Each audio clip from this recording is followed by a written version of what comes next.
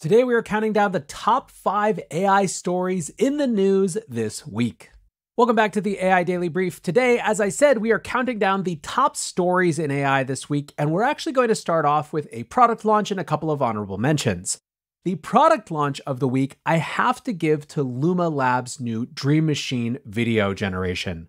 There was so much hype all over Twitter for this thing. Indeed, if you had just looked at the conversation on X, you would have thought that Luma dropped something that blew Sora out of the water. Now, when push came to shove and people actually dug in, the quality was not Sora level, at least the Sora examples we've seen. But while it may not have been as visually advanced as that forthcoming sometime model from OpenAI, it had something very important going for it, which is that it was available. One of the use cases that emerged that really showed off Dream Machine's capacity was animating different memes. Even Andrej Karpathy, one of the founding members of OpenAI, said, "Wow, the new model from Luma Labs extending images into videos is really something else. I understood intuitively that this would become possible very soon, but it's still something else to see it and think through future iterations of it." The story of the Luma launch, for anyone paying attention out there, is to 1, have a product that people can actually use, and 2, lean all the way into the power of social media as a distribution channel to get people excited about their creations.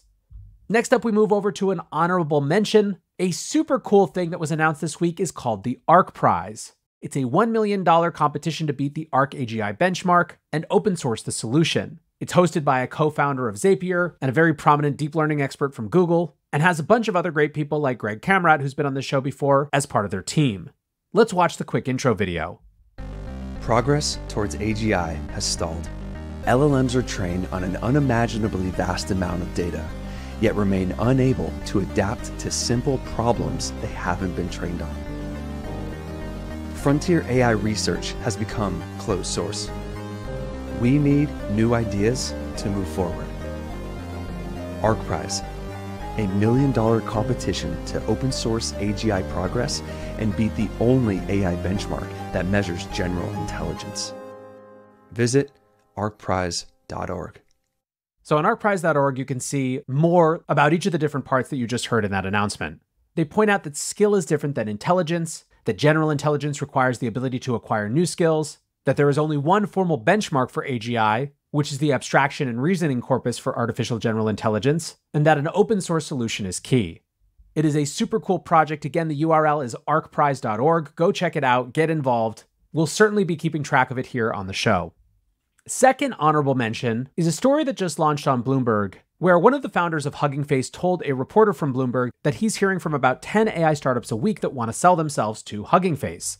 So why is this notable? I've seen a lot more discussion recently around whether we're moving into a consolidation period where the glut of AI companies is starting to whittle down, where it's getting a little bit harder for AI companies to raise money, and this would certainly be some indication or evidence of that. Now, this is deserving of an entire conversation, and one that I'll probably have at some point soon, but I do not in any way believe that a consolidation period in startups is anything other than extremely healthy. The sheer tonnage of entrepreneurial excitement around AI has led to just an incredible amount of companies being formed. The surface area of new opportunities is just so dissimilar to things that we've had over the last 10 or 15 years. It's also been the one area of venture capital that has defied the odds in the shift away from ZERP area investment approaches to operate in the same hypey venture capital way. A recent Crunchbase survey found 40% of recent VC deals being in the AI space. Inevitably, with those dynamics, you're going to have more companies formed than can possibly win. And to the extent that you believe that the market should be reallocating talent and energy towards companies that are differentiating and starting to win, consolidation is a good thing, not some scary thing that says that the bubble has popped.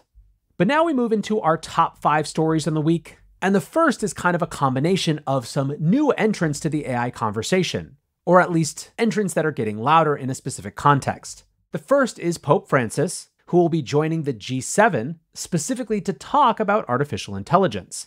This is the first time the G7 will have a pope as an invited participant, and interestingly, he's choosing to take his time to focus on why the world needs a coordinated AI strategy.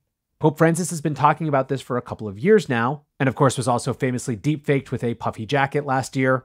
And basically his shtick is that AI needs to be in the service of people, in the service of the good. Now what that means practically is of course the devil in the details, but it is certainly notable that he's getting more involved in the conversation. Another notable person who's wading into the AI conversation is former president and current presidential candidate Donald Trump starting to discuss AI as well. The specific context for the conversation was a podcast he did with Logan Paul. PhD student James Campbell summed it up like this: Trump on AI. Finds it alarming and scary, sees how it could lead to accidental nuclear annihilation, says if it's going to happen and we can't stop it, says we must beat China, knows training runs are electricity bottlenecked and will fix that as president, received $12 million from unspecified San Francisco super geniuses, used ChatGPT to edit a speech and joked about firing his speechwriters, referred to superintelligence as super duper AI, realizes this is going to be insanely powerful, and acknowledged risk of taking over the human race. Another commenter pointed out that it wasn't AI in general that he seemed to indicate was scary, but specific applications of it like deepfakes. Love him or loathe him, the fact that Trump is now talking about AI means that its profile in the public discourse is about to go up. And that's why this has a place on our list. Number 4 story this week in AI, somewhat continuing this trend, is around geopolitics. The US is once again considering adding even more limits on China's access to AI chips. According to Bloomberg, the Biden administration is considering limiting China's ability to use a new architecture called Gate-All-Around, or GAA, the promise of which is to make semiconductors more powerful. No one official commented on this story, but according to Bloomberg sources, a potential draft GAA rule is not yet finalized, and it's, quote, unclear whether the ban would restrict China's ability to develop its own GAA chips or go further and seek to block overseas companies, particularly US chipmakers, from selling their products to Chinese electronics manufacturers. There are some credible reasons for the US to continue to be concerned about this. The Information recently did an expose called China's NVIDIA Loophole: How ByteDance Got the Best AI Chips Despite US Restrictions. The loophole is pretty simple. As The Information puts it, the US government forbids NVIDIA from selling some of its most advanced AI chips to customers in China, but it doesn't stop Chinese firms from buying or renting NVIDIA's chips if they're used within the US. So ByteDance, The Information points out, which is of course the owner of TikTok, has been renting NVIDIA's best chips from Oracle. This is of course strongly outside of the intent of those rules, and so it's not surprising that the US is trying to close these types of loopholes. What's more, one of the areas of loopholes that the US has been trying to close are Chinese access to AI chips via proxies in the Middle East. A UAE minister says that US fears about that are actually quite valid. Omar Al-Alama, the UAE Minister of AI and Digital Economy, told Bloomberg, quote, I think concerns about chips coming to the Middle East and going to China are valid concerns for any country that has adversaries. He added, we think the UAE has proven to be a strategic partner with the US. Sometimes you are a victim of the neighborhood you're in. The other small geopolitics story is some perhaps surprising comments from Canadian Prime Minister Justin Trudeau, where he came out certainly more accelerationist than AI safetyist. He basically said that we shouldn't be overly concerned about dystopian sci-fi type scenarios, and that the approach to AI concerns of slowing it down is unlikely to work, and instead we should be focused on building AI for good.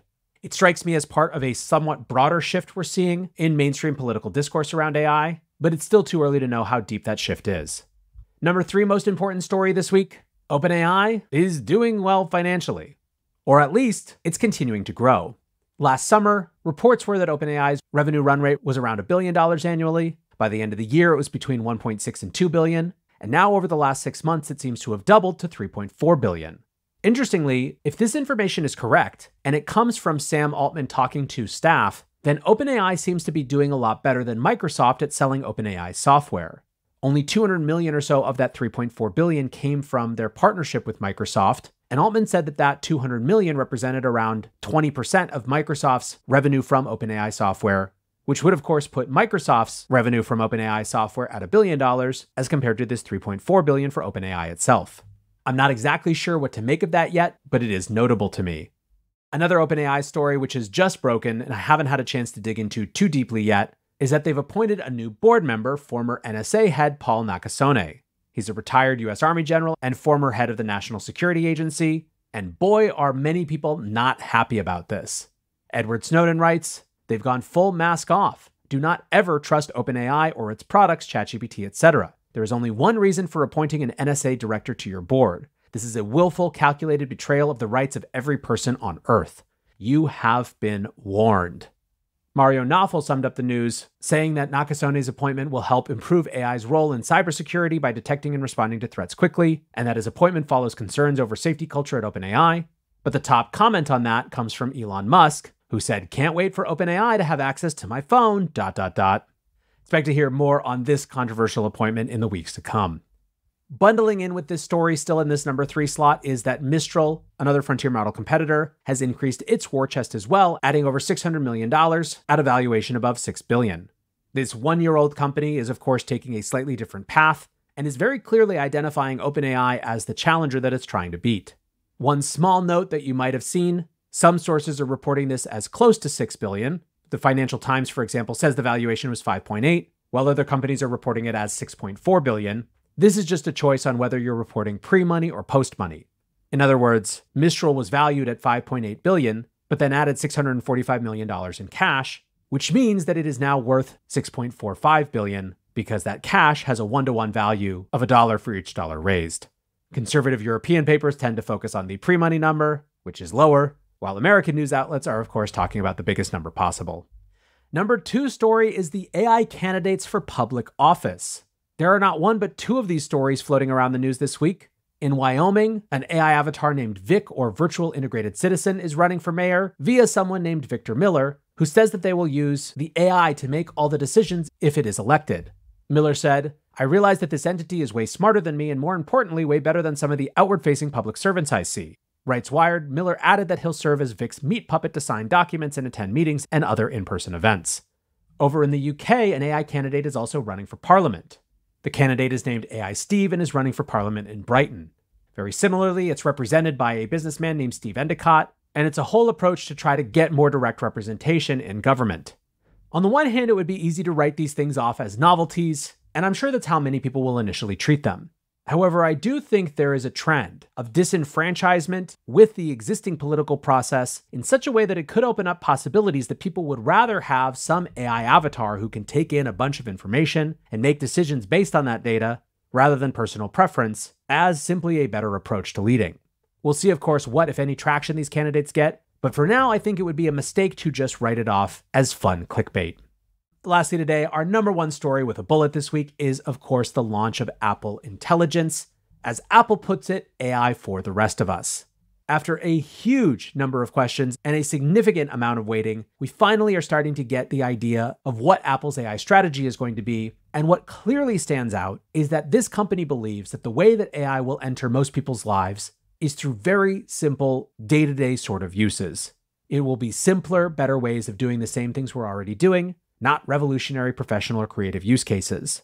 It's a fascinating stance, one that makes a ton of sense for Apple, and so far has been very validated in the market, which temporarily made Apple the most valuable company in the world again after the announcement. Now, the proof will of course be in the pudding, and we won't really be able to get our hands on it until the fall with iOS 18, but for now, Apple has taken a strong stance on AI and is officially in the game. That is going to do it for this countdown edition of the AI Daily Brief. Let me know if you like this type of episode and maybe we'll do it more. And until next time, peace.